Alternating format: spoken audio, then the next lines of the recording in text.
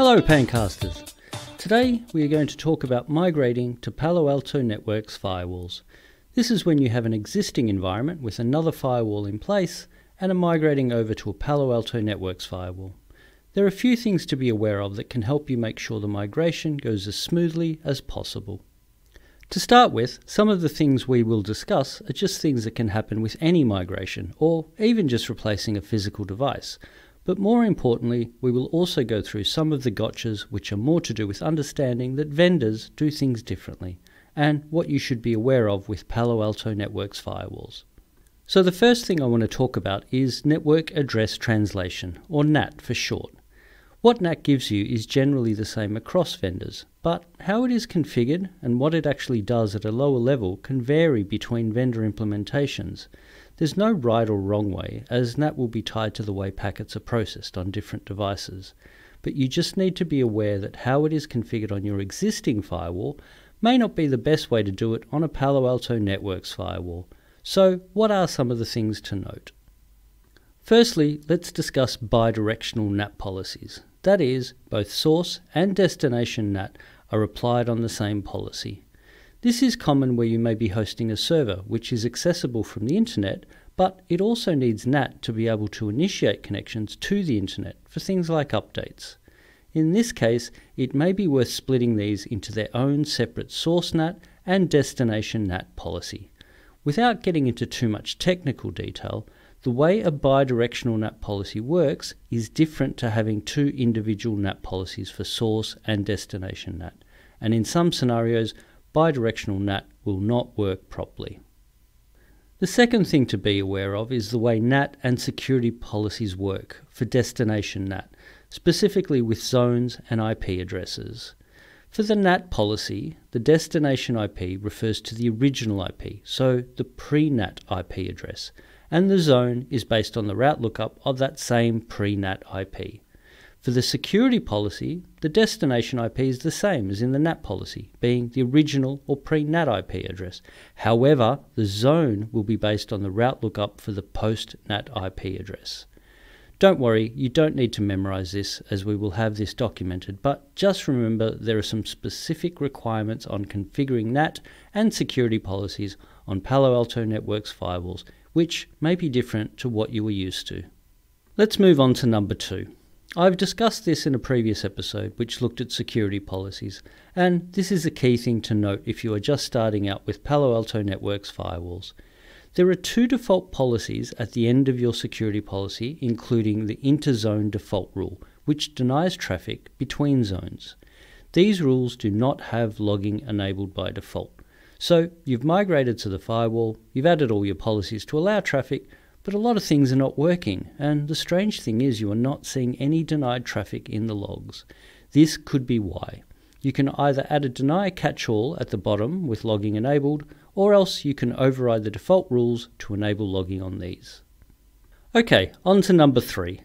As a general summary, you need to be aware that UDP sessions can become stale when routing changes occur, and this can often be seen when doing migration. Let's look at the reasons, how to find it, and how to fix it. So, like most firewalls, Palo Alto Networks firewalls are session-based, which means when a session is built, it is based on certain information, including things like protocol, ports, and of course zones. What can happen with a UDP session is that if there is a routing change, the destination zone may change. However, the session still has the old zone listed. In this case, the traffic is not forwarded because the zones don't match. Normally this is not much of an issue as a session should time out. A new session comes in and gets built with the correct zones based on the new routing. The problem is when traffic constantly comes in, as is the case with UDP, which is connectionless, the session never times out. I've personally seen this with both DHCP and VoIP traffic, where the session never times out. This doesn't affect TCP as it is connection oriented, so the session will ultimately time out when no response is received and a new session is then established. There is no quick way to find this is happening, but if you're aware of the details, that is UDP sessions not working and routing has changed, then you can look at the specific session on the firewall and check the destination zone is what you expect and that it also matches the expected route. The fix is simply to clear those stale sessions. Depending on what is impacted, you can clear individual sessions or all sessions to a particular destination like a DHCP server, or all sessions of a particular application like SIP. This particular issue can be seen at other times as well, but it's something to note for migrations, given there is a potential for routing changes during the migration window. And the final one. This is probably relevant to any device migration, not just moving to a Palo Alto Networks firewall. There are obviously external devices which connect to a new firewall. Any physical changes can sometimes need manual intervention. For example, maybe ARPs need to be cleared if IP addressing is being reused. There could also be changes required on the upstream and downstream devices. For example, static routes may need updating. If it is a new type of setup, then there also may be some pretty significant changes, like adding trunk ports to the firewall, and potentially a VLAN has been missed. Really, the point of this is just to make you think that although the new firewall obviously is the biggest change to your environment, there are external factors to consider as well. That's not to say don't look at the firewall. Obviously it is the place to start. But if you cannot find any issues on the firewall, maybe don't discount it could be something external. Now, I have a couple of things before we wrap up.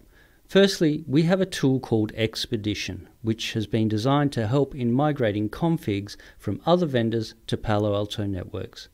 If you currently have a large number of security policies, manually trying to migrate them is not only time-consuming, but prone to error, so Expedition can really help out. Just search for Palo Alto Networks Expedition to get more information on the tool. And if you feel you need further expertise for planning or doing the migration, our professional services team may be able to help with various consulting options to help ensure the migration is successful. So there we have it, and these are the 4 things I think are important to know when you are planning a migration to a Palo Alto Networks firewall. Number 1, NAT behavior can be different between vendors. Number 2, there is no logging on the default interzone policy.